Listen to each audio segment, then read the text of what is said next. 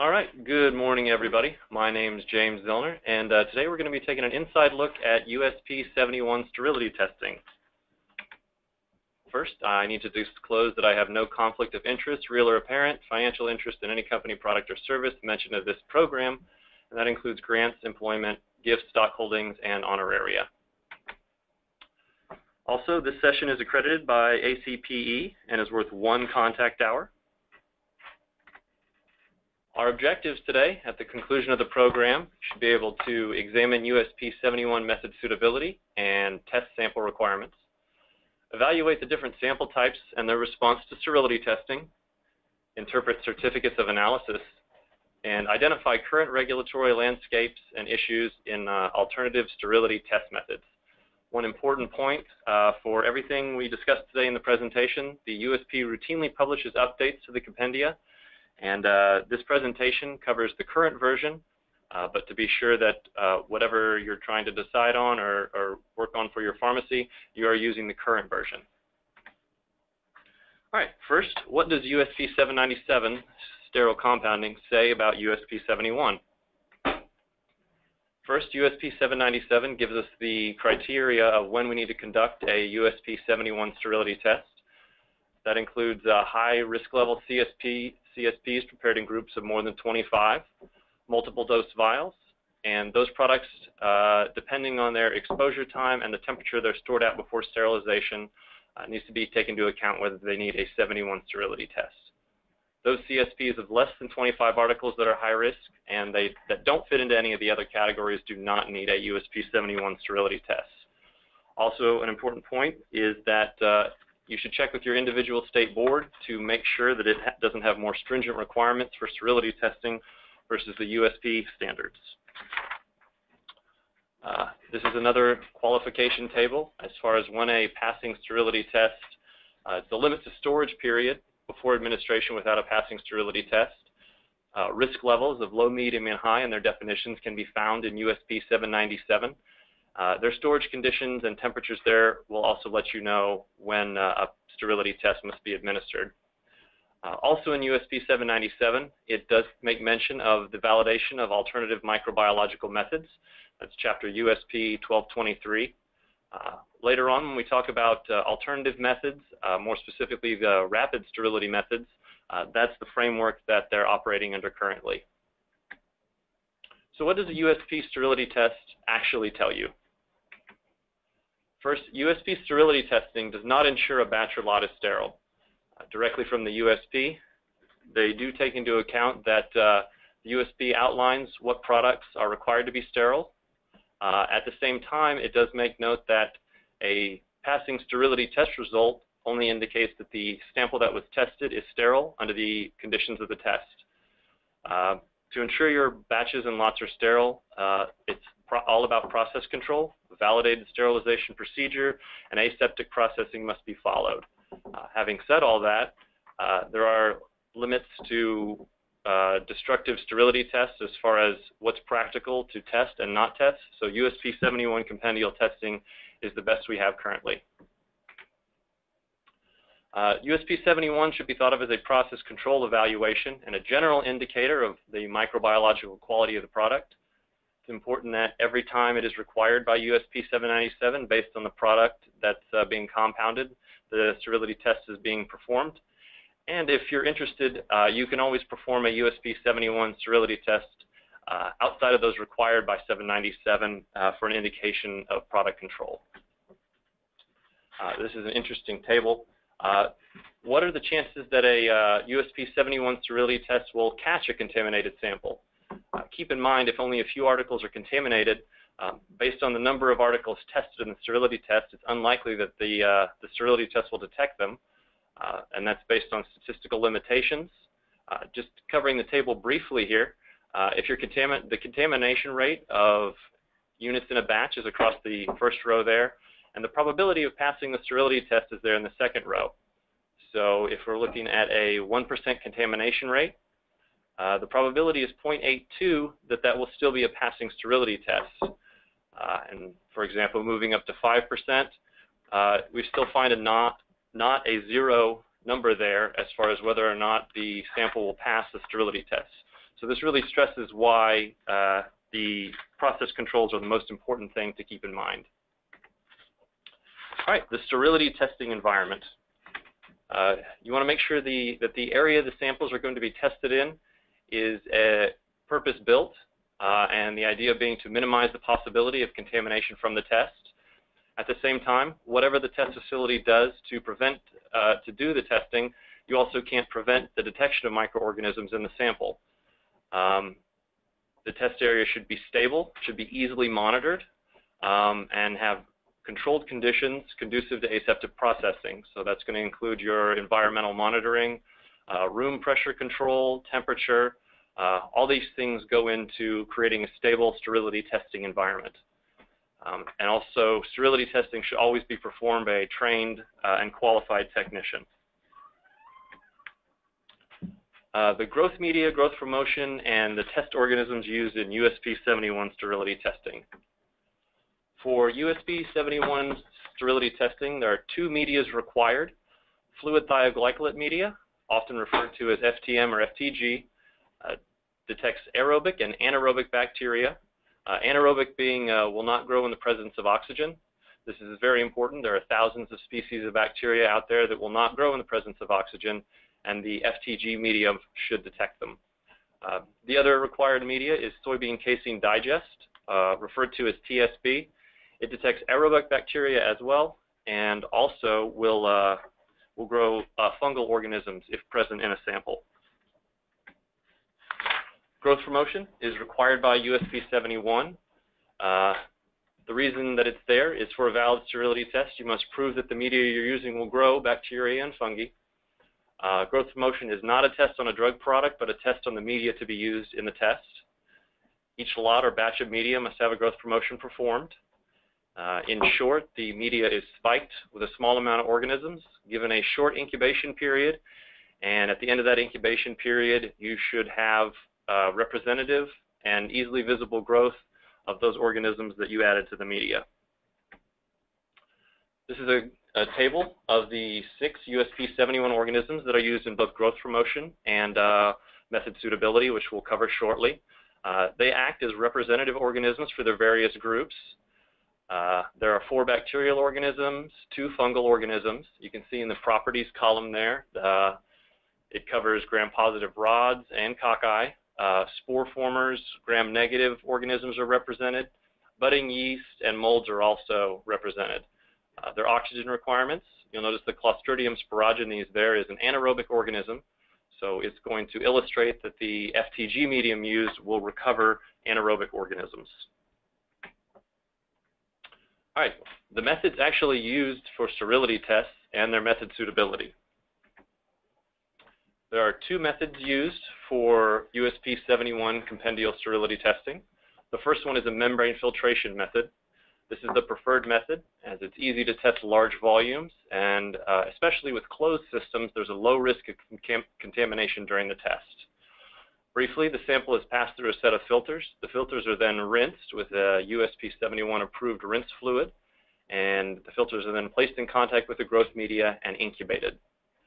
The other option is a direct inoculation method, whereby the sample is put directly into growth media and then incubated. This one is useful for testing non-filterable products. Oils and suspensions or solids would fall into this category. During sterility testing, we're also given the ability by USP 71 to add emulsifying, neutralizing, or inactivating agents, as long as we can prove that they do not affect the recovery of microorganisms. A good example of this is beta-lactamase will deactivate penicillin-type antibiotics to allow the testing of those drugs. Briefly talk about membrane filtration methodology here. There are 3 diluting and rinsing fluids stated in USP 71. Also, since this is a filtration method, there are filters available of different kinds with different binding properties. So between the rinse fluid options and the filter options, we get a specific combination, and in some cases it can involve multiple rinse fluids of actions we need to take to accurately run a sample for a sterility test. Membrane filtration is actually also useful for sterile tubing and devices with sterile pathways. Those sterile pathways can be flushed with rinse and then the rinse filtered. And for membrane filtration sterility testing, there is a limit to how much can be put through a single filter. So several filters may be required if it is a large volume to be tested. Direct inoculation. There's less variables in this test method.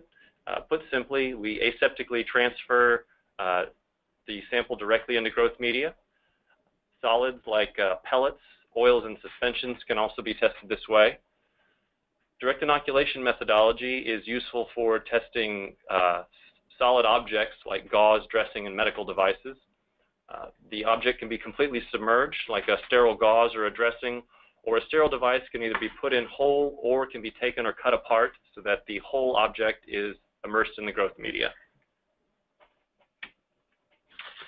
All right, method suitability. The purpose of method suitability is to demonstrate that a developed sterility test method will recover organisms and allow them to proliferate if present in a sample. In a moment, we'll take a look at tables 2 and 3 in USP 71 that will help us determine sample requirements and also give us some indication as to what we need to do as far as a method suitability plan. Traceability is important. Make sure each formulation that a pharmacy has or makes is on file and connected to a formulation ID or recipe identifier so that the sample will be tested the same way each time if a passing method suitability is developed. And method suitability on a drug product should remain valid for a formulation unless either a change in the test method occurs or the formulation is changed or the volume increased. When performing method suitability, all 6 USP 71 organisms are used as challenge organisms in the test. Membrane filtration test methodology is volume dependent, so the method suitability volume used should meet or exceed the volume that will be tested in the actual sterility test.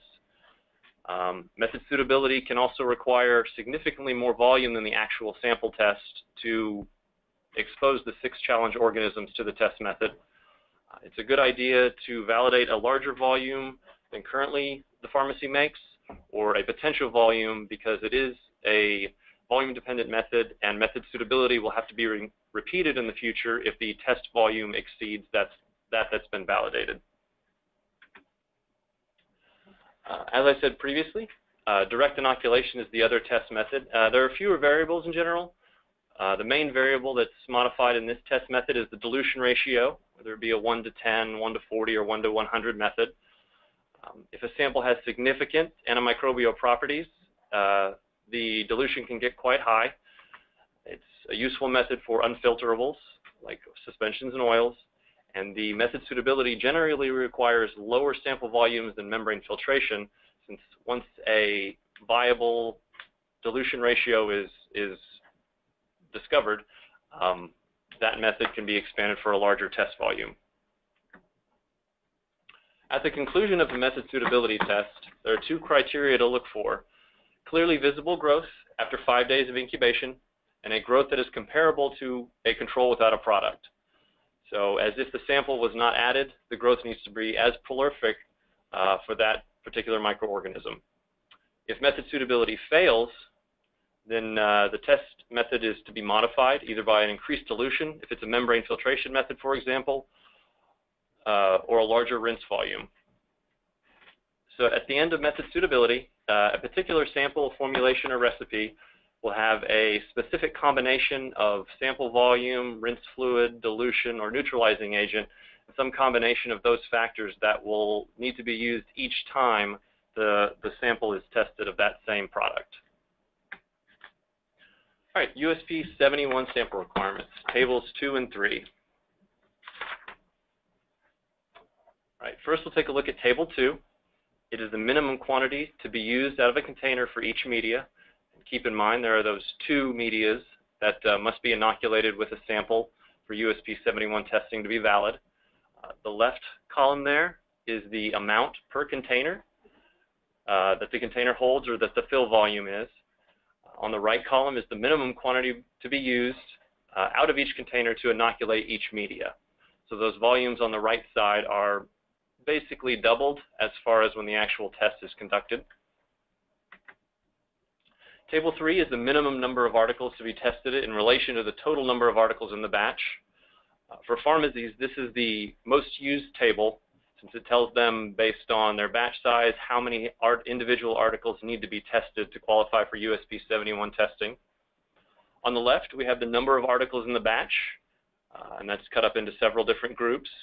On the right is either a percentage or a flat number of articles that need to be tested using the USP 71 method to qualify for a valid sterility test. So both tables have to be taken into consideration when sampling to adequately meet the requirements of the sterility test. It's generally a good idea to sample across the batch, so some from the beginning, some from the middle, and some from the end of a run to make up the number required to meet the article requirements. In the case of article requirements that in the case of a calculation for article requirements that comes out to a decimal, always round up to the next highest whole number. And if an item contains less than 2 milliliters, the number of articles to be tested must be doubled and to meet both tables 2 and 3 requirements.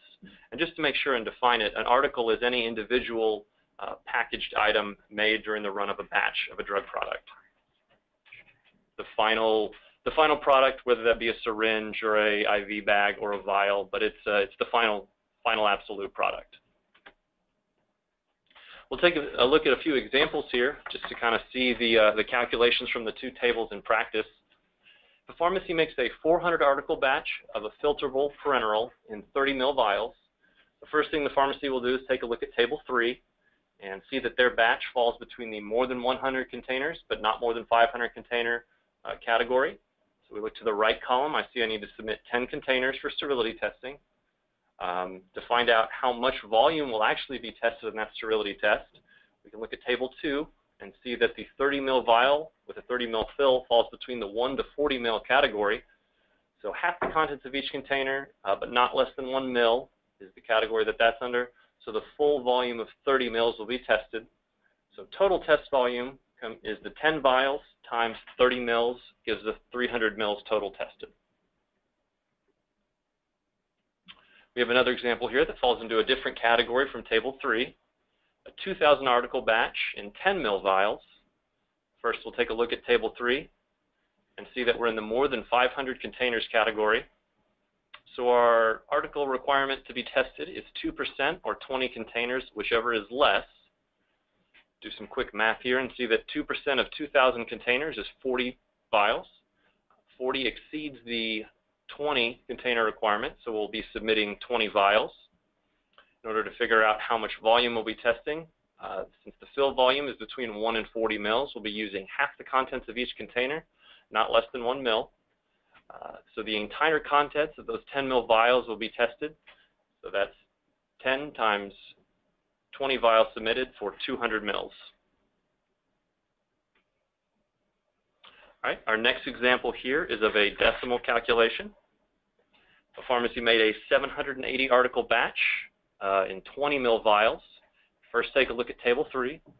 See that we fall into the more than 500 containers category. To the right, we look and see our 2% or 20 container requirement, whichever is less. 2% of 780 is 15.6, so we round up to 16. 16 is less than 20. So 16 is the required number of vials to be submitted. From table 2, we can see that that falls in the 1 to 40 ml fill volume. So half the contents of each container will be tested. That's 20 ml times 16 containers gives us 320 ml total test volume. All right. This time the volume of the individual articles is a bit higher than we've seen before. So we make an 800 article batch of a parenteral in 50 ml vials. First, we take a look at table 3. See that we fall in the more than 500 containers category. 2% or 20 containers. 2% of 800 articles is 16. 16 being less than 20. We'll submit 16 on this one as well. Now, when we look at table 2, we're now in the greater than 40 but less than 100 ml category. So we're required to test put 20 mils in each media. So 40 total mils out of that 50 mil fill will be used.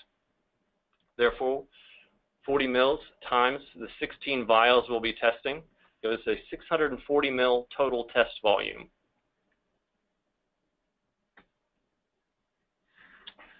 All right, there are a couple of interesting changes on this particular example.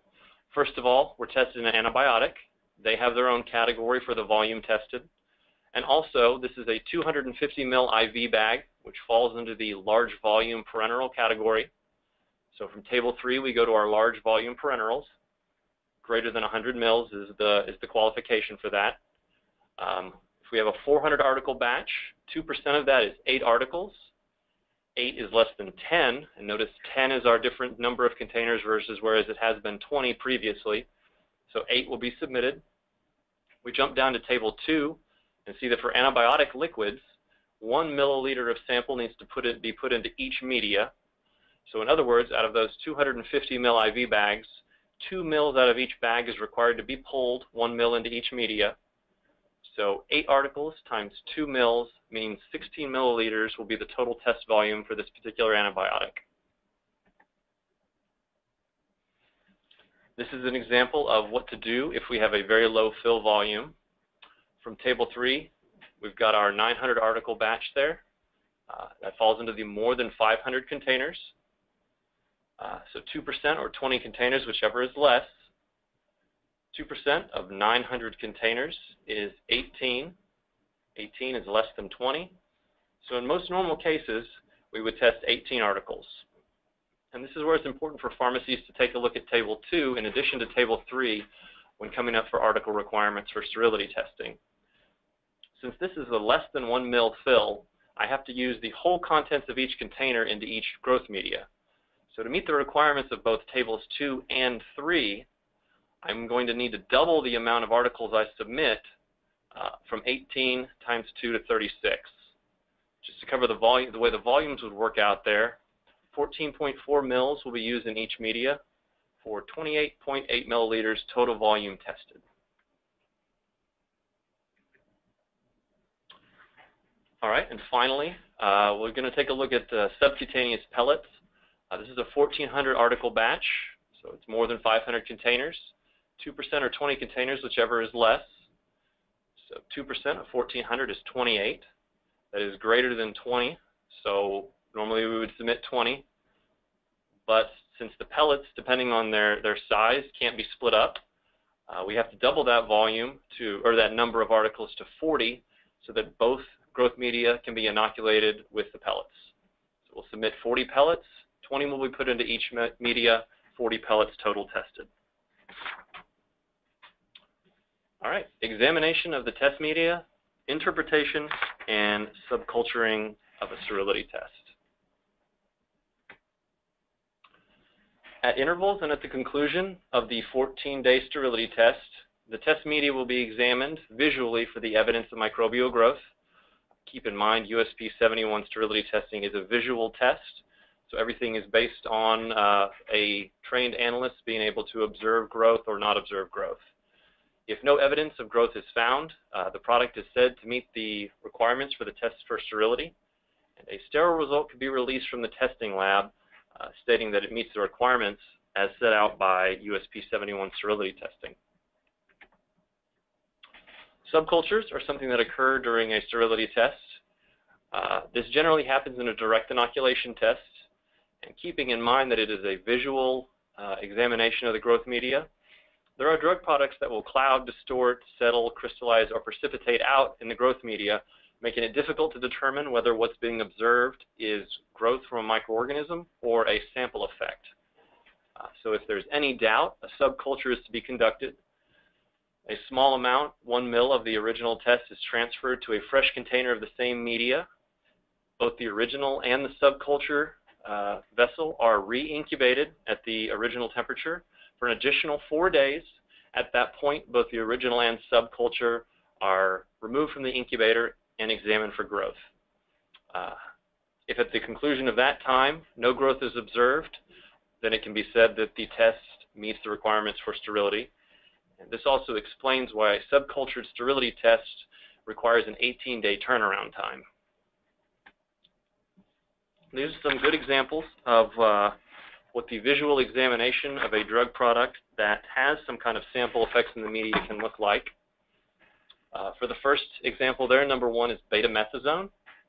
You can see clearly that it clouds the media. It will settle on the bottom, making it very difficult to visually determine whether what's being observed is growth from a microorganism or simply the betamethasone suspension. Example 2 is testosterone in an oil. This example is a good example of any product in an oil. See, it forms globules. There's a thick film on the top. You get that oil and water effect when observing for growth.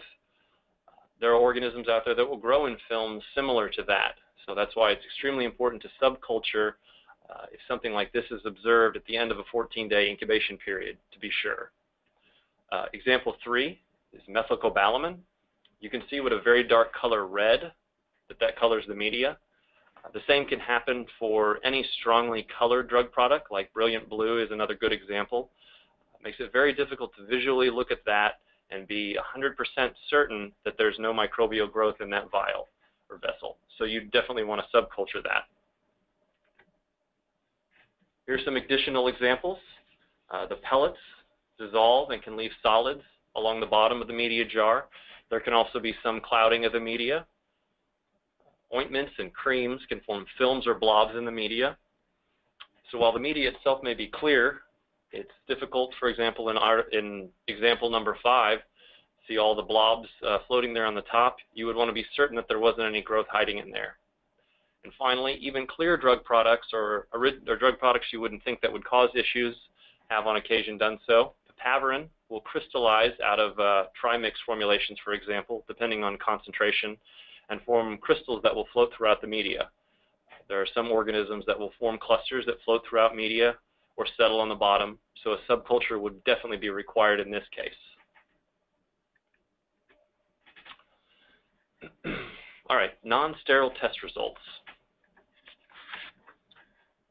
What happens if a test shows microbial growth? If evidence is found, put briefly, the product to be examined does not meet the requirements for sterility. USP 71 does outline, however, 4 possible reasons to invalidate a failed sterility test. The first, the data from the environmental monitoring of the sterility testing facility or area shows a fault, indicating loss of control. Secondly, if a review of the test procedure used during the test reveals a fault in the method. If the growth media is found to have a failing negative control, whereby no product or organisms was added to the media, but it was incubated and growth occurred, there's questions as to whether the media itself started out sterile, so that is another possible reason for invalidation. And if after identification of the contaminating organism in the failing sterility sample, the organism can be given direct fault to something happening in the sterility test procedure and can be ascribed definitely that it occurred and was contaminated the product test during the test procedure. If a sterility test is invalidated for one of those 4 reasons discussed on the previous slide, USP 71 does allow a repeat of that sterility test. The requirement being that the same number of units as in the original test, so we have to re-meet the requirements of Table 2 and 3. The test is conducted in the same manner as the original test, which of course should be a suitable method as determined by method suitability. After the 14 or 18-day incubation period is complete, if no evidence of microbial growth is found in the repeat test, the product examined is said to meet the test requirements for sterility. If, however, the growth is observed after the incubation period, that product now does not meet the sterility test requirements and therefore fails.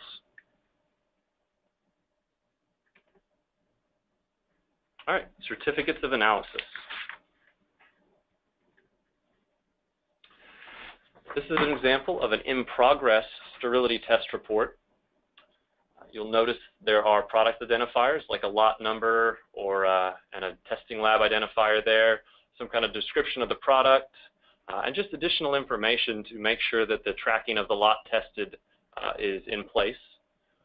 Look over to the right, you can see that in the results box on our report here. It shows no growth at 3 days. Notice it does not say sterile.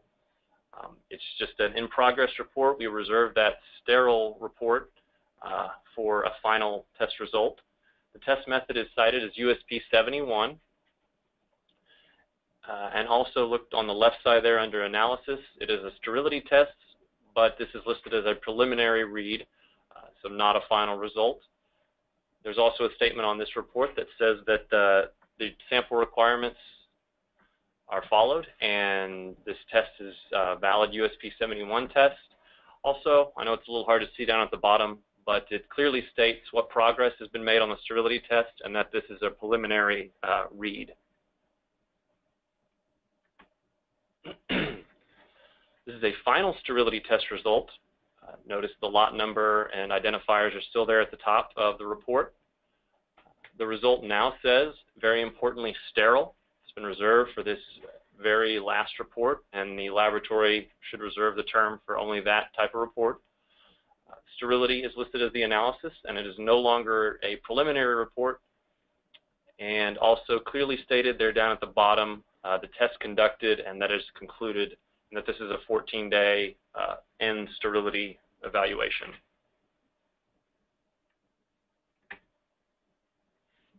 All right, now we'll take a look at the current landscape of alternative sterility test methods, most specifically rapid microbiology methods.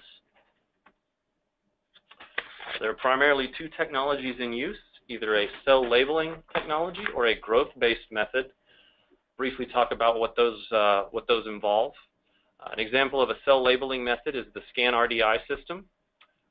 This method has the potential to detect a single cell, can yield extremely rapid testing in as little as 90 minutes. There are some potential drawbacks to this method.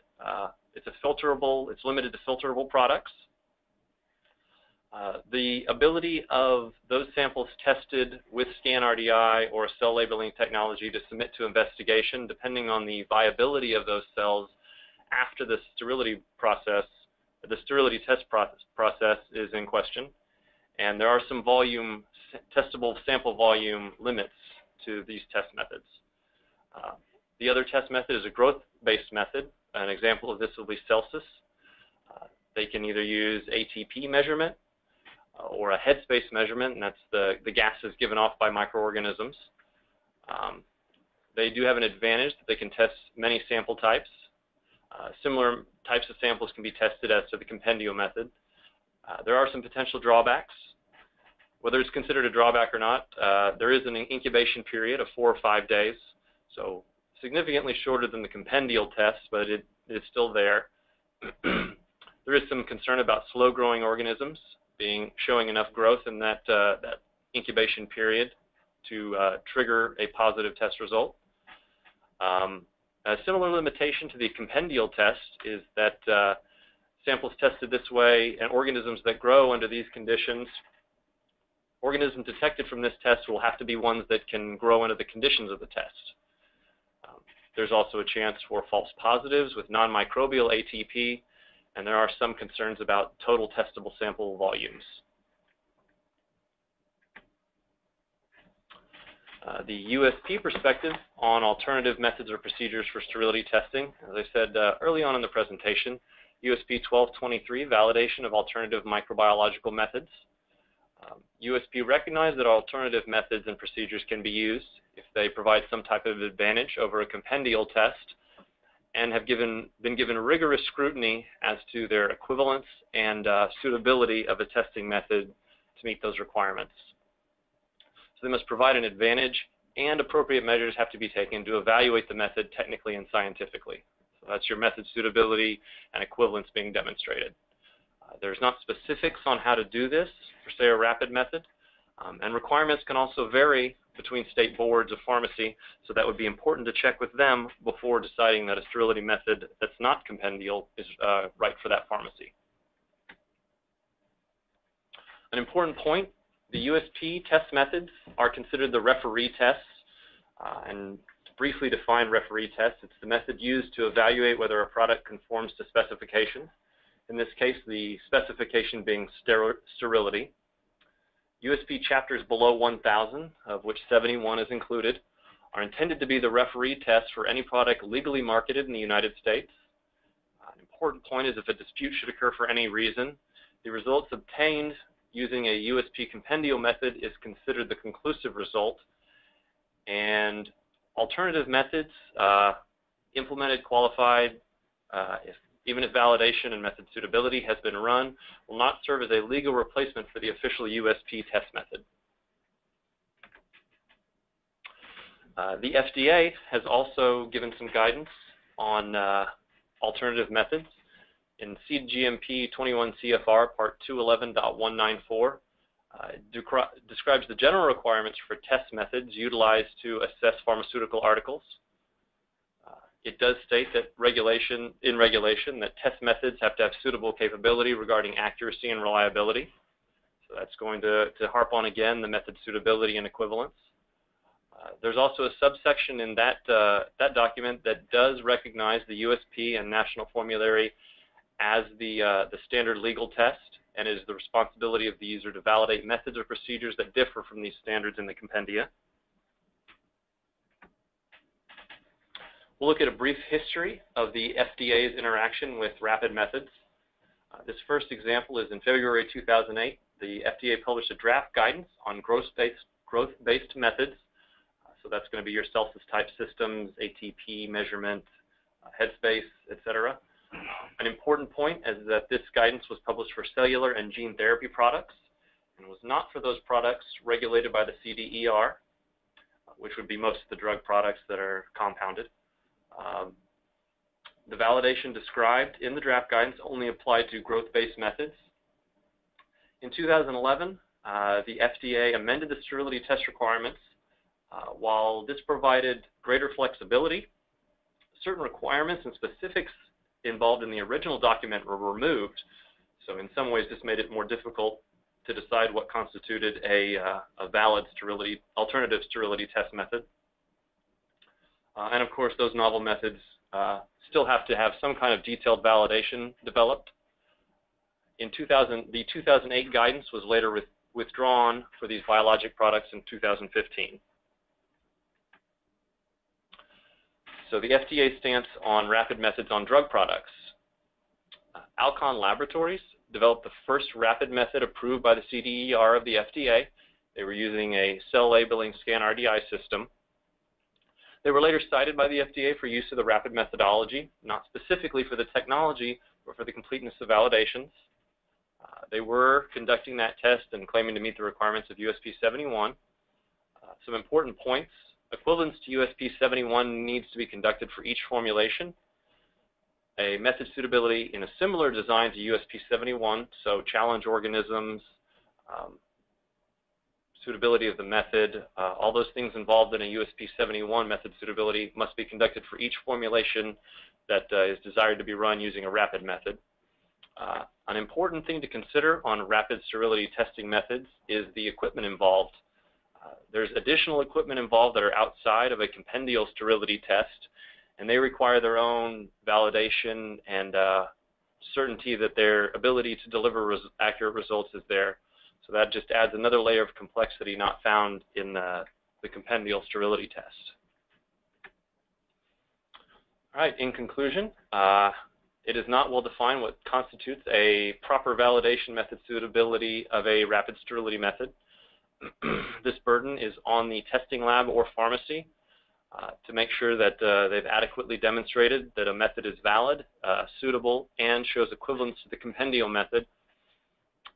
The FDA has reviewed the sterility testing methods using rapid technologies as encountered on a case-by-case basis. It's important to note that due to fundamental differences in the compendial method versus rapid methods, simply stating USP 71 as the test method is not an accurate statement. An important thing to look for on sterility testing results is phrases such as USP 71 compliant and meeting the requirements of USP 71, even though USP 71 is not cited as the method. This reports with this type of language need to be evaluated to make sure that they meet the requirement of a pharmacy's needs and those of the State Board of the Pharmacy as well. All right. That concludes the presentation. We'll go over the objectives we've talked about. You should now be able to examine USP 71 sterility method suitability, and we've taken a look at testing sample requirements. We've taken a look at the different sample types that can be tested using sterility test methods and how they respond to sterility testing. We've gone over briefly some certificates of analysis, kind of what to look for in those cases and how to interpret what they actually say. And we've taken a look at alternative sterility test methods. As I said early in the presentation, the USP routinely will publish updates to the compendia. So this presentation is valid for the current version of the USP. To make sure the pharmacy is using the most up-to-date information, be sure and access the current version at usp.org or www.uspnf.com. I want to thank everybody for listening to the presentation today. There's my contact information here at ARL. Feel free to call or email anytime with questions. Please go on and evaluate the presentation today using this web link, and thank you for your participation in the CE course. This is Amy Dean. We will now go to the question and answer session. If you submitted questions throughout the webinar, we'll go ahead and pull those up, and then if you had not had an opportunity to submit questions, you can continue to submit questions on the question tab on your GoToWebinar toolbox. As stated previously, if we don't get to your question today, we will put together a question and answer session and send that out to all attendees as well. All right. We'll take a second here and cover some questions. The first question I see up on my screen is, will fungal organisms grow in the short incubation time of 3 to 5 days? Testing batches for fungi is 14 days. Is 14 days enough time? Andrew? Some species of fungi will grow in the short incubation time of 3 to 5. However, many are slow growers, so the full 14-day sterility test is required for various fungal organisms. That's a great answer. As far as whether they'll grow in the 3 to 5 days, those example organisms will grow for, like the growth promotion test. Those challenge organisms, those representative organisms, will show growth in that incubation period. I was wondering if that's a reference to growth promotion. All right. Next question here. How would you test for mold or spores? Being fungal organisms, they will also, spores will germinate in the growth media, in the soybean casein or TSB media. So we will recover those fungal organisms in that test using that growth media. Let's see.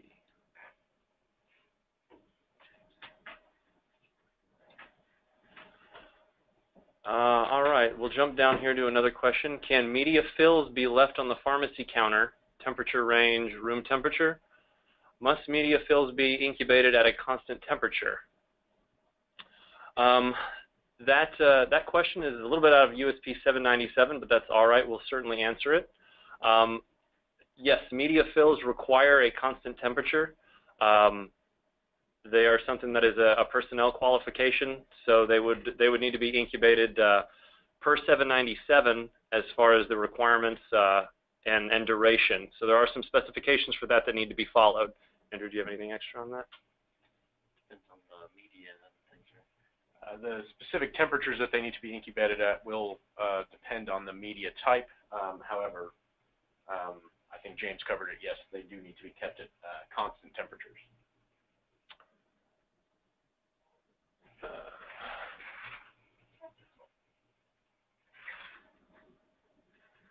All right, if the sample is greater than 1 ml, why do you need to double the quantity? How is it then sampled? In the presentation, 28 ml were sampled of the 36 provided. Okay, important clarification on the slide that we used to make that example. If you notice, the fill volume was less than 1 ml, so that's why it was 28 ml versus 36 articles. So when added together, each article did not have 1 ml in it. It had less than that, so the total volume was 28 ml. To meet the requirements of both tables 2 and 3, that is the requirement, is to use the whole contents of each container into each media. Therefore, it has to be doubled to inoculate both media with the required testing volume.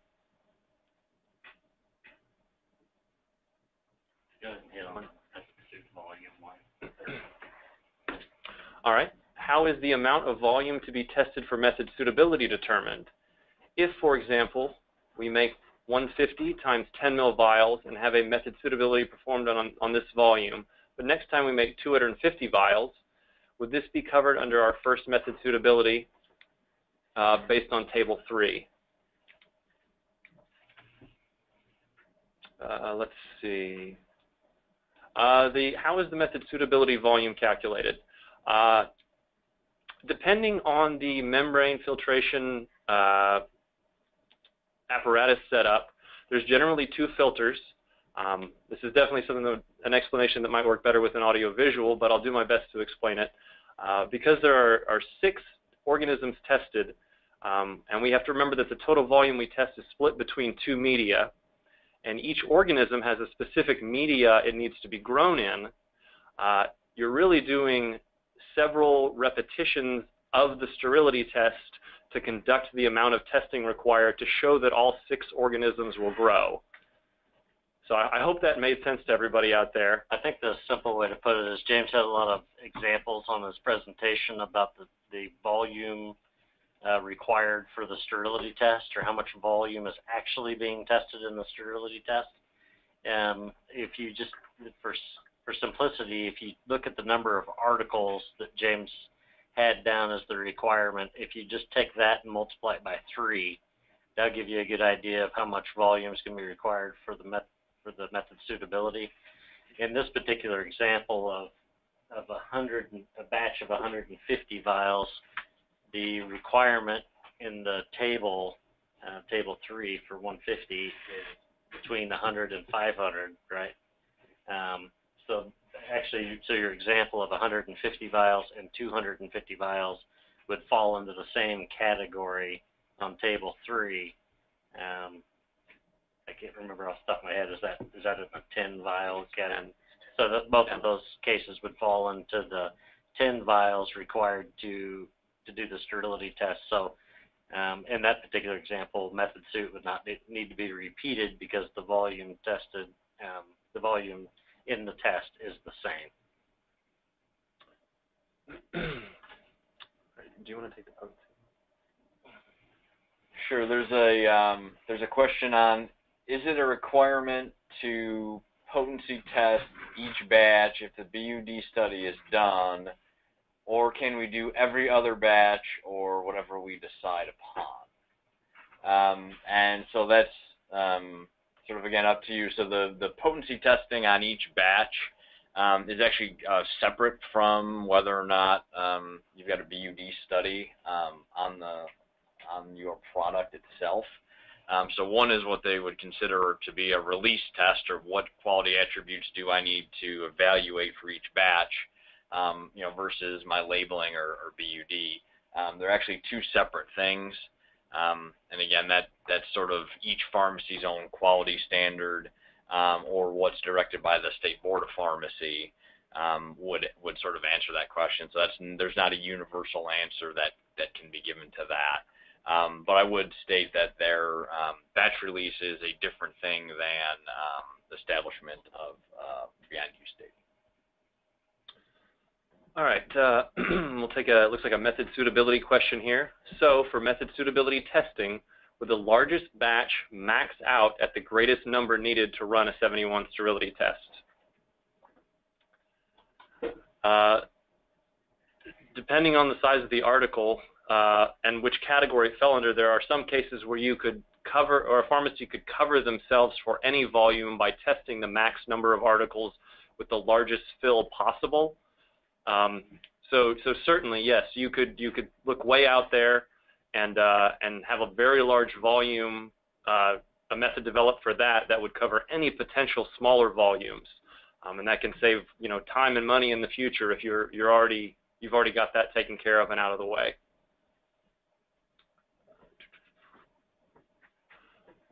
What is the importance of closure integrity of a container with respect to method suit? Does switching container size or container type require a new method suit analysis? No. Like Brian mentioned a moment ago, oftentimes larger volumes are needed for method suitability compared to the required USP 71 volume. The container size or type does not impact the need to re-perform method suitability testing. However, changing container type might impact the volume needed to test, so that is something to keep in mind. Right. So if a container change occurred, you'd want to refer back to Table 3 and make sure you were still meeting those requirements, and then Table 3 would give you some insight as far as the volume required, and that would be tested for method suitability.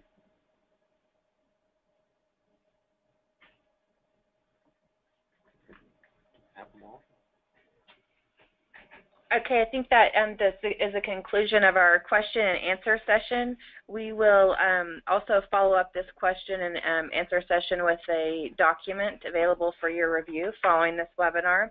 As a reminder, in order to receive the 1 contact hour, complete the questionnaire and evaluation, that link will also be sent out to all of the attendees following this webinar, as well as a copy of the handout. Thank you for joining today's webinar, and have a good day.